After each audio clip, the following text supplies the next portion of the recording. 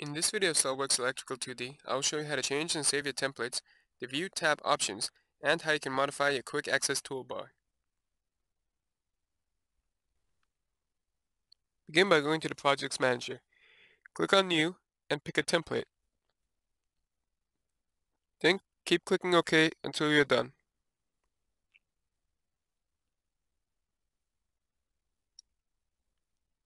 Expand the project that opens, and right-click on Line Diagram, and then choose another title block.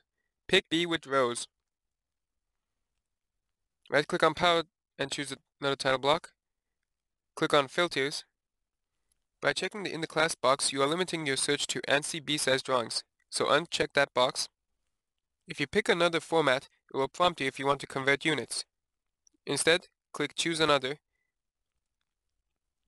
and then pick the D without column without row one. Go to the Power drawing, and you can see it's much larger. Double-click on the middle mouse button to fit the screen.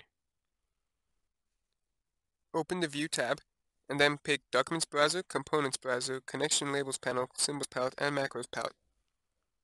These are then displayed in the side panel over here. If you think it's too crowded, you can move one of these side panels to the other side. To move it back, drag and drop it onto the title of the side panel.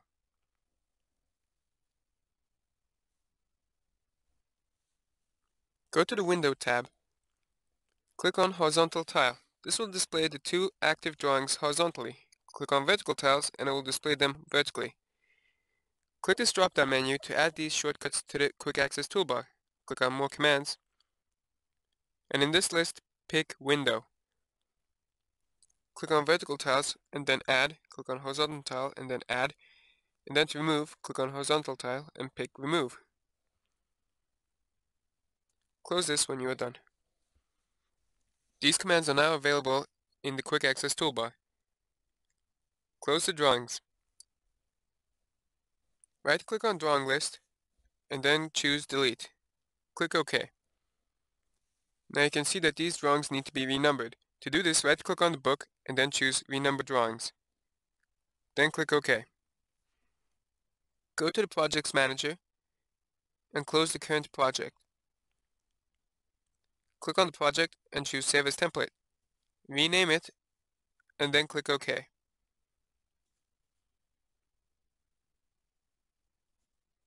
Click OK again.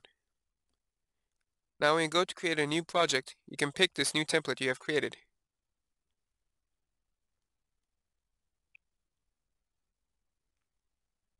As you can see, the template has carried over.